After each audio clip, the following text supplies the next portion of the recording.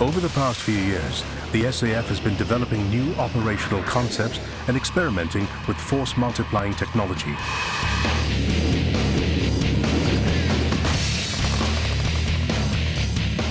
With its ongoing transformation into a third-generation force, the SAF is now putting into operation these concepts and technologies.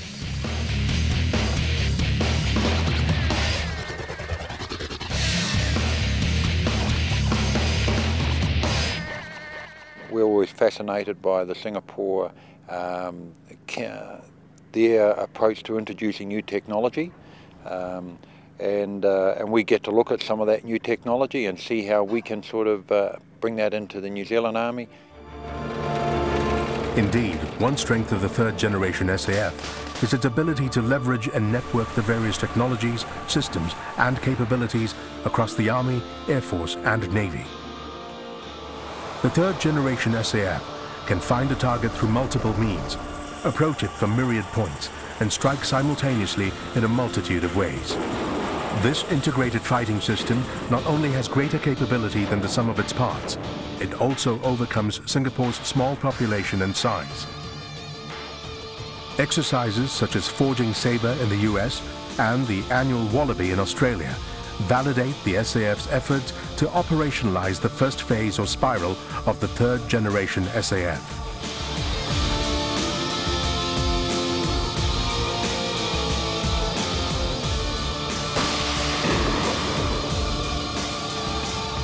Exercise Forging Sabre in 2005 was the SAF's first third-generation integrated strike exercise in which the sensor shooter concept was demonstrated.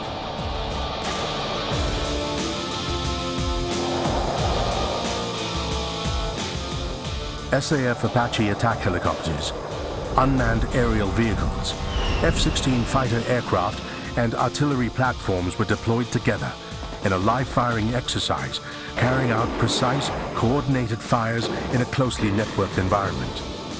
My observations are precisely that of my staff, and they think this is a great team. They put rounds right on target, and that is not easy to do. That is very, very hard to do. And to be able to coordinate it all and put it all together is just a remarkable compliment to the professionalism of these forces. Exercise Wallaby 2007, conducted at the Shoalwater Bay Training Area in Queensland, Australia, featured a network-enabled army with one of the largest integration of air and land forces. In the third-generation army, we do systems fight, and therefore it is important for us to be able to come together and train together in this sort of a setting so that we are able to harness the complete capabilities of the air platforms as well as the land platforms to prosecute integrated operations.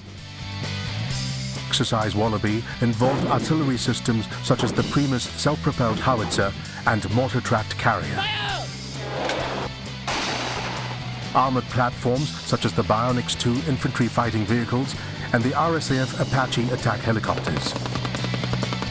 It saw the synchronized delivery of precision fires by air and land fighting platforms.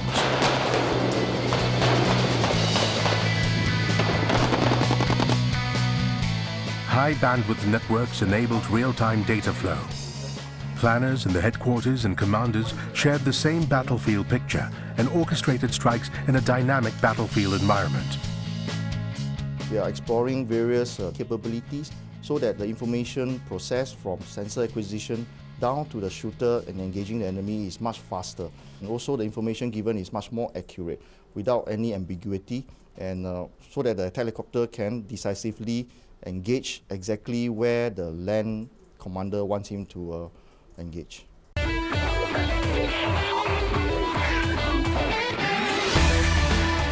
Superior technology and organization alone cannot guarantee the success of the SAF.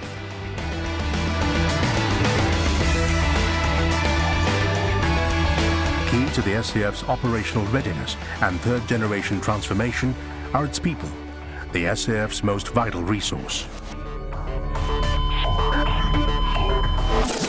I think increasingly, having invested in technology, we also have to think about ways in which we have to equip our men with a certain kind of mindset such that they in turn be multipliers for technology, so that they're not just operators of particular technologies, but they learn how to evolve their tactics, their use of this equipment and technology to overwhelm a similarly evolving enemy that's also changing, also learning. The SAF invests heavily in training its leaders and servicemen to develop professional skills and unlock each soldier's potential. This 13 Sierra, thunder now. In Officer Cadet School, critical thinking is a core competence developed in our officer cadets, enabling them to appreciate ground situations. Instructors keenly observe the trainees' performance, giving constant feedback to help them improve performance.